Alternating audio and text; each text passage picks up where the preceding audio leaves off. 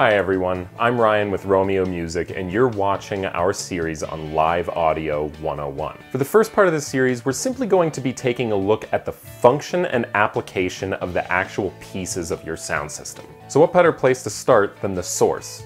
Let's talk microphones. But before we talk about microphones, we have to briefly cover sound. So sound, what is it? Sound, for our purposes, is the rapid compression and expansion of air. These rapid compressions and expansions cause our eardrums to vibrate, which our brain then interprets as sound. A microphone is effectively a mechanical ear, but instead of sending a signal through a nervous system, it sends an electrical signal to a mixer. Generally speaking, a microphone will do this one of two ways. A dynamic microphone will have a diaphragm, or a mechanical eardrum, that's attached to a copper coil that is then wrapped around a magnet. As the diaphragm is moved by sound's vibrations, the copper coil will shift through the magnet's field, causing an electric signal to be sent to the mixer. The other main family of microphones are condensers. A condenser microphone operates by mounting a foil or filament diaphragm close to a backing plate and connecting them both to a closed active circuit. With a condenser microphone, power from a battery or phantom power are sent through this circuit. When sound enters a condenser mic, the diaphragm will vibrate in relation to the backing plate. This causes an electromagnetic shift that disrupts the completed circuit and causes a similar electrical signal to that of the dynamic microphone. This construction allows the diaphragm to be a much lighter material, which also allows it to be a significantly more sensitive microphone. But with that sensitivity also comes greater fragility. If you're wanting something that's going to travel well and deal with punishment,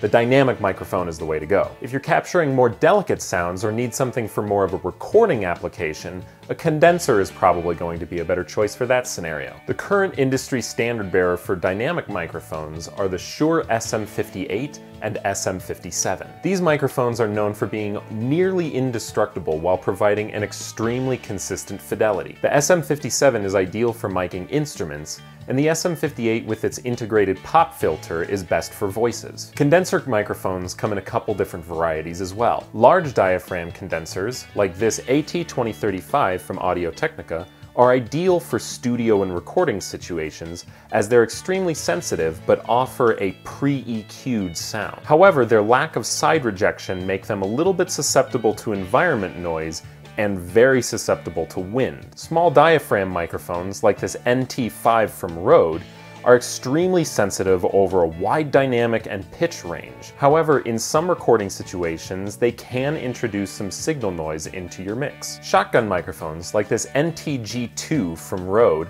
offer a highly directional version of a small diaphragm condenser. This is what makes them specifically useful in video production, as you can focus in on a single subject without forcing them to wear a microphone. Shotgun microphones are also gaining popularity in marching band, as they enable the sound system to capture small ensembles and soloists while being mounted on the sideline. Ribbon microphones generally offer an extremely warm sound collection, making them ideal for recording ensembles and concerts. However, the nature of their construction makes them extremely fragile. And boundary mics are a highly specialized version of a condenser that's intended to pick up a wide field of sound while being mounted inconspicuously. In short, dynamic microphones tend to be rugged workhorses that reliably capture consistent sound, although they can be susceptible to low-frequency rumble and less sensitive to high-pitched sounds. Condenser microphones, on the other hand, offer much greater sensitivity on both the frequency and dynamic spectrum, while sacrificing a bit in durability and require either an inline battery or a 48-volt phantom power source. If you have any other questions about microphones or any other form of music technology device,